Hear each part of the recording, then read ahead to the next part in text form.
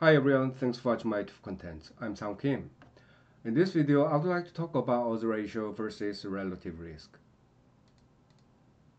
Odds can be calculated by probability over 1 minus probability. And we typically use 2 by 2 continuous table to understand odds ratio and relative risk.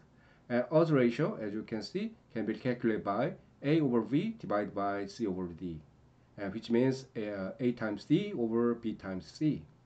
And relative risk can be calculated by A over A plus B divided by C over C plus D. And if there's no association, odds ratio and relative risk are very close to 1. In our program, you can calculate odds ratio and relative risk from descriptive tools with this library. Also, you can convert odds ratio to relative risk by using this function. And one thing you need to be careful is to specify base probability, the second row, this one. And once you get odds ratio and relative risk, you can interpret this value like this, right? And Chang and Yu proposed a simple formula to convert odds ratio into relative risk, right? Right.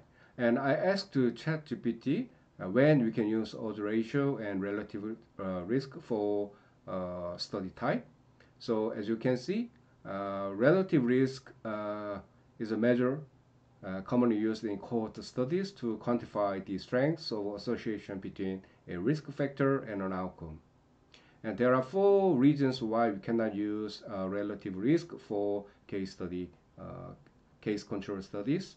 So the first reason is sampling bias, and second reason is outcome prevalence, and the third reason is overestimation of relative risk, and the last reason is logistical challenges.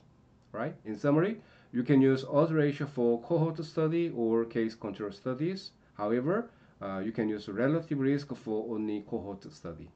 Right? So finally, let's try to calculate odds ratio and relative risk in Excel. This is our output, right? So by using this 2 by 2 continuous table, we can make this this type of data frame.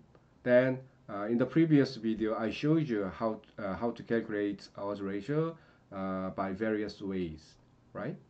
So in this video, let me show you again. So once you get this 2 by 2 continuous table, log of frequency can be calculated by log of frequency, and probability can be calculated by frequency over sum of total frequency. Okay, then log of probability, again, you can use ln function. Row marginal probability can be calculated by frequency over sum if, range from column F, criteria from column F, and some range from column H. And column marginal probability can be calculated by frequency over sum if, range from column G, criteria from column G, and some range from column H. Then we can calculate odds ratio by using frequency data. So 31 over 109 over 17 over 122. Or we can use log frequency. This one minus, and minus this one, and plus the last cell.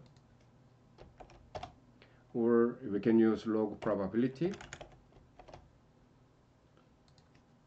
minus second row, minus third row, plus the last row.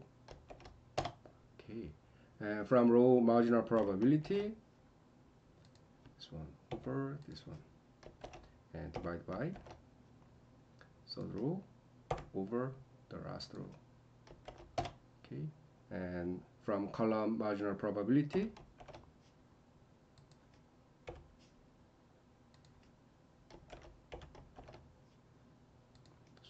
the last cell. Right.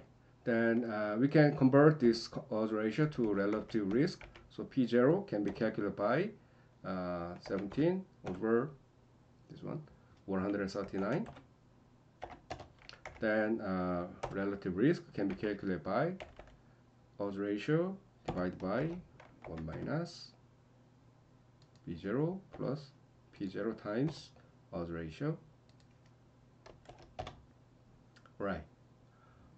We can also directly calculate relative risk from this frequency table. So 31 and the first row, sum of first row, right, this one, and 17 and second row, sum of second row, this one, right? Then log frequency can be calculated by this one, and log probability can be calculated by log of frequency divided by sum of total frequency, this one.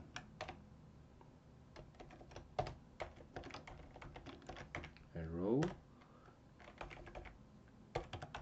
sum if range criteria and some range. And column, in terms of column, frequency divided by sum if range, comma, criteria, comma, and frequency. Then relative risk from frequency,